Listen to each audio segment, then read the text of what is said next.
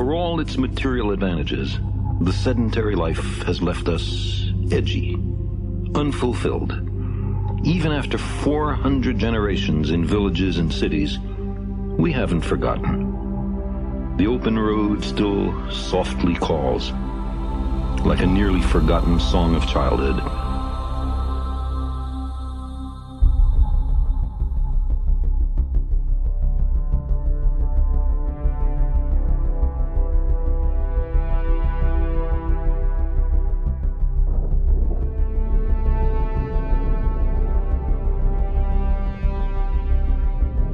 We invest far-off places with a certain romance.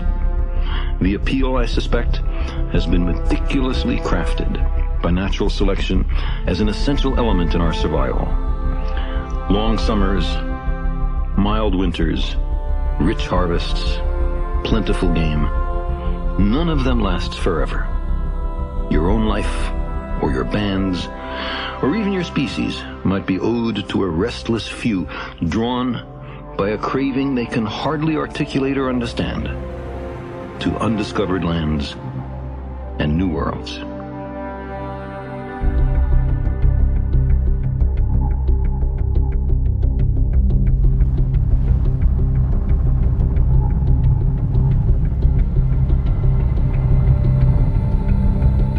Herman Melville in Moby Dick spoke for wanderers in all epochs and meridians.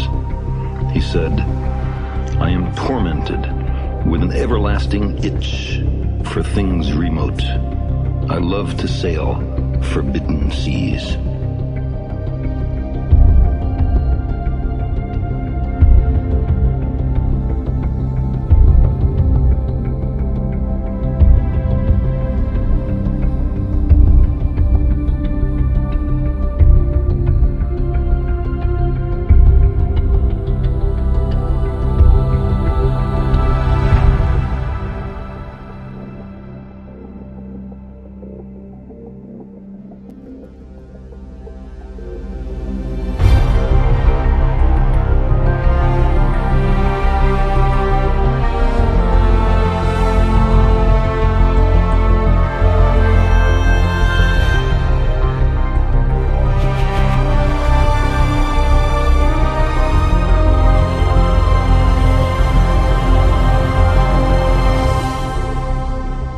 Maybe it's a little early.